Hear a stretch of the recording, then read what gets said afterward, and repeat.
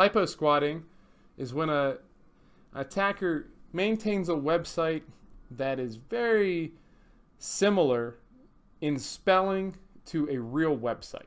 So here's an example. We have dogfood.com. Okay, this is an online dog food store. A malicious attacker might decide to register, dogfood.com or dogfood.com. And these are just ways in which an attacker is hoping that a real user types in and misspells dog food. So when they do that, instead of going to dogfood.com, they will instead go to dogfood.com. And the attacker might have dogfood.com look exactly like dogfood.com, but it's actually designed to steal credit card information, or it's infested with malware.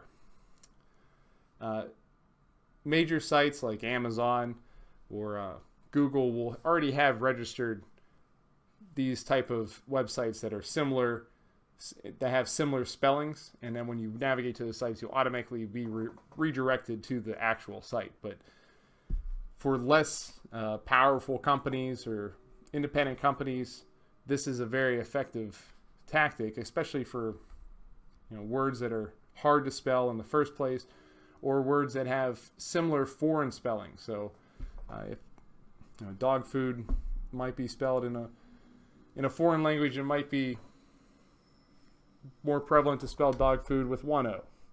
Or like color.com. If you have English and American users, you might have color spelled C-O-L-O-U-R as opposed to C-O-L-O-R. And an attacker might register that C-O-L-O-U-R domain name to try and get people who type in color and spell it in the traditional sense.